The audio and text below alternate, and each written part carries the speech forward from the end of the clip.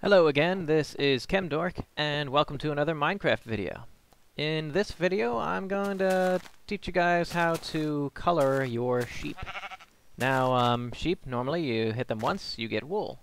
And the wool you can use to build some structures if you want. It's nice white color.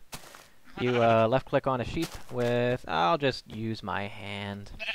He doesn't die, but he spits out 1, 2, 3 pieces of wool. There we go. The white pieces of wool are really nice, but as of a recent update, you can now color wool different colors with dyes. The dyes are obtained by crafting and gathering various resources in Minecraft. Here I'll show you what I'm talking about. So in this chest I have all my pieces of wool. So instead of just white, we have magenta, red, yellow, orange, pink. There are 15 different colors as of the current beta release 1.3.01.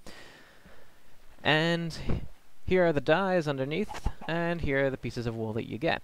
Now you make dyes from various items that you find and various items that you craft in the world. So for example, let's go to our crafting table and show you some of the what are referred to as the primary colors. These are colors that are obtained very easily with basically one crafting or no crafting. So you pick the roses you find in the landscape and just craft them alone, and you crush them up and get your red dye. Do the same with the yellow flowers and you get yellow dye. Pretty simple.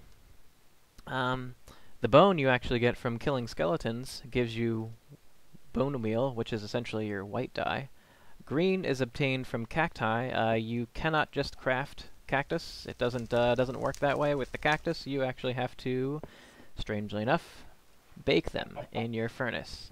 I don't know how this really gives you dye, but apparently it does. So let's just wait, and you'll see we get cactus green. Pretty cool. There's also various other colors. I'm not going to show you lapis lazuli. This is the blue. This is gathered from resources underground. And some of the other final, I guess the last bit of primary color is black, which is obtained from these ink sacs, which you can get from killing squid in the water. I'm not going to show you doing that now because it sometimes is difficult to find some squid. From that, there are also secondary colors. Secondary colors are combinations of primary colors or a combination of a primary color and something else. So, for example, we know mixing red and yellow together gives us orange, and it does in Minecraft as well. Blue plus yellow does not give you green, though. And most of the colors you can combine with white or bone meal and get the lighter version of that color. So red plus white gives you pink. Let's see, blue plus white gives you light blue. And if you notice, I can put these in any combination whatsoever in here. There's no positioning that's necessary. So blue and white gives you light blue. The green and white gives you a lighter form of green. The lime green looks a lot nicer.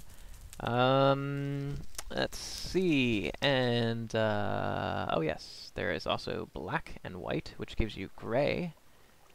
Gray is kind of funny. You can actually further combine gray with white and get light gray.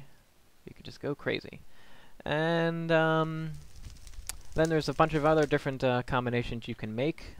Let me grab something else here. Green and blue gives you cyan. You can make purple by, I believe it is red, and it's not blue. Oh yeah, it is blue. Okay. Thought it was light blue for some reason. No, it's red. Red and blue makes purple, as one would expect. Purple and pink give you magenta.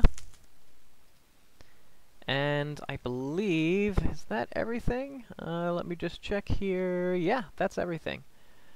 So there's all your 15 colors. 1, 2, 3, 4, 5, 6, 7, 8, 9, 10, 11, 12, 13, 14 for the white, and I'm missing one. Oh, the dark green, 15.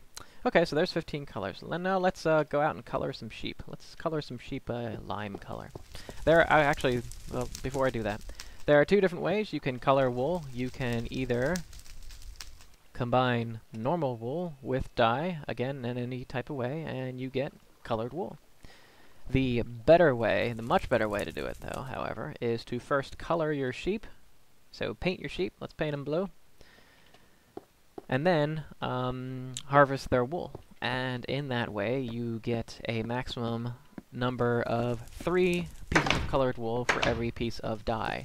If you just combine a piece of dye and a piece of wool, you will always have a 1-to-1 ratio there. You always have 1 piece of dye, 1 piece of colored wool for every 1 piece of dye. So let's go find a sheep and put this demonstration to the test. Where are you? There you are. By the way, you can color black sheep and gray sheep and light gray sheep any way you want. So to color the sheep, you just right-click on them with the dye, and now he's colored. A blue sheep. That's a first. All right. Well, let's gather your wool. Okay. Well, he only gave me 1 this time. Let's go find another sheep. Maybe he didn't want to be colored. He didn't want to be painted. Let's paint some sheep. Come on, sheep. There's a cow. You cannot color anything else but sheep and wool. As far as I can tell, you cannot do that. And actually, let me test something. I don't believe you can color in your white wool after. Maybe you can. No, you can't. So you have to color in the wool before you place it. So it doesn't work right. Ooh, there's a sheep. Oh, whoop. Let's actually make a green sheep. I want to make one green. So like I said, you can actually color in the black sheep that you find. If you just hit the black sheep, you will get black wool. This is actually dark gray. But, okay, see, he can be colored green. Hit him, okay, he still only gives me 1. Come on, sheep, show me that this is the best way. There we go, he gave me 3. So that's 3 pieces of colored wool for 1 piece of dye. Pretty good.